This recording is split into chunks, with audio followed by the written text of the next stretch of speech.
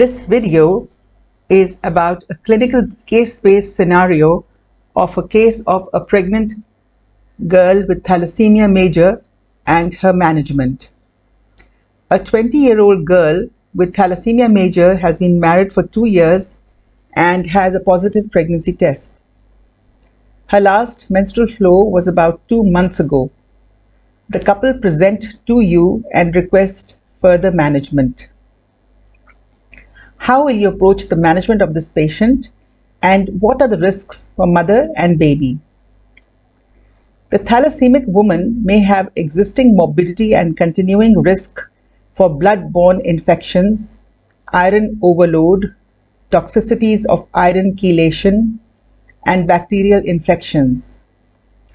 The presence of iron overload on the major organs presents a significant risk to the mother due to the physiological stress of pregnancy. The first pregnancy in obstetrics is challenging due to higher risk of preeclampsia and eclampsia. For the patient, we start with a history of presenting complaints. First, take a complete history to determine risk factors. Review of systems which include urinary, ambulation, gastrointestinal, respiration, and cardiac. Cardiac symptoms are extremely critical to understand and include chest pain, shortness of breath, palpitations, syncope, breathlessness on exertion, sitting down or lying down, dry cough or productive paroxysmal cough. It is also important to determine the history of the thalassemic treatment. How many blood transfusions is she getting per month? Has she ever had bone marrow transplant therapy, and what was the result? Past medical history of diabetes, thyroid disorder, hypertension, current medications, allergies to any medications. The most recent lab investigations must be reviewed and other investigations requested. These include a complete blood picture with peripheral film, a hemoglobin electrophoresis to identify the levels of hemoglobin A, A2 and fetal hemoglobin, serum ferritin levels to measure the body's ability to store iron, serum transferrin levels to measure the level of iron transport protein, serum total iron binding capacity to measure the transferrin capacity for binding iron, serum iron levels to measure 90% of iron levels which are bound to transferrin, and serum ferritin, which is 10%. Serum creatinine and urea, liver function tests to evaluate the level of damage by iron deposition, oxidative stress, and medications. Viral studies to identify the risk of hepatitis B, C, and AIDS. Rubella status should also be identified. The patient should be reviewed by a cardiologist, and basic investigations include an electrocardiographic recording as well as an echocardiograph. Thyroid stimulating hormone levels, free thyroxine and T3 levels. Hemoglobin A1C with fasting and random blood sugars. A chest X-ray after shielding the abdomen.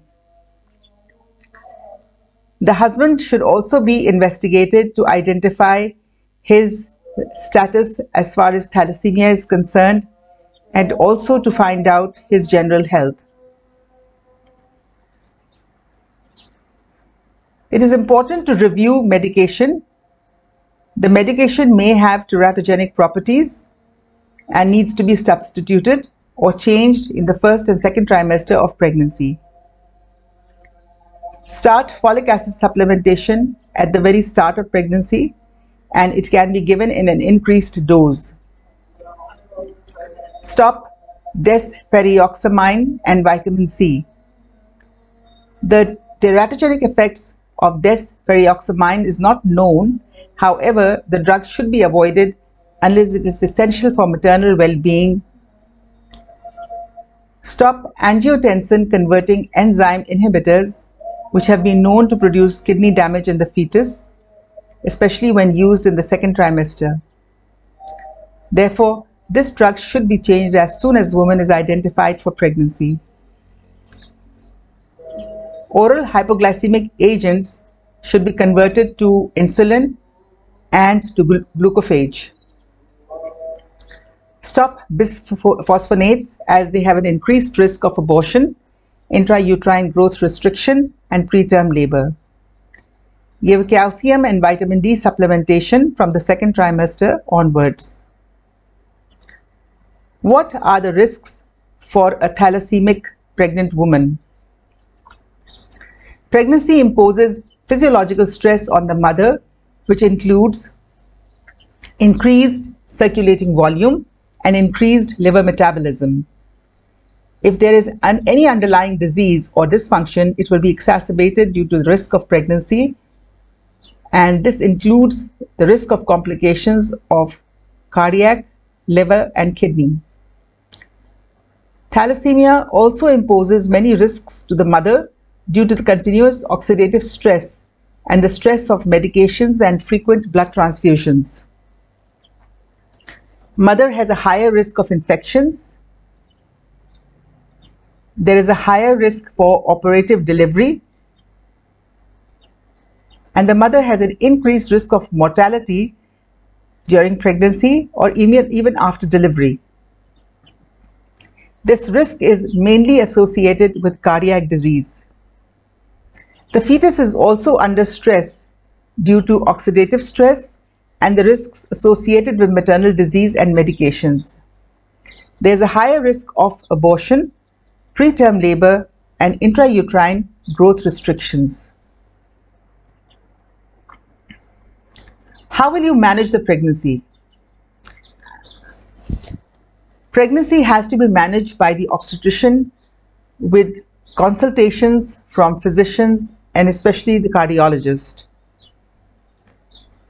This patient should be managed in a center where there is an availability for quick consultation with cardiologist, as well as a backup services of cardiac care unit and intensive care unit.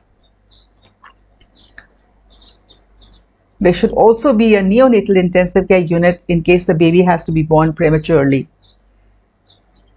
The mother has to be strictly monitored at close intervals to identify risk and complications of pregnancy as well as thalassemia. The baby has to be constantly monitored with ultrasound examinations done more frequently as compared to in a normal pregnancy, and this is to identify any risk factors which emerge in the baby. If intrauterine growth restriction is identified, then these special investigations through ultrasound have to be ordered to identify if the baby is okay inside or has to be delivered urgently. The decision to terminate the pregnancy should be made in consultation with the family and with all the specialists who are managing her condition, as well as the neonatologist. So this decision to terminate the pregnancy is extremely important for the well-being of the mother and the fetus. With this, we come to the end of the video. If you liked the video, then please like, subscribe, share, and comment. Press the bell icon for receiving information about further videos. Thank you for watching. Goodbye.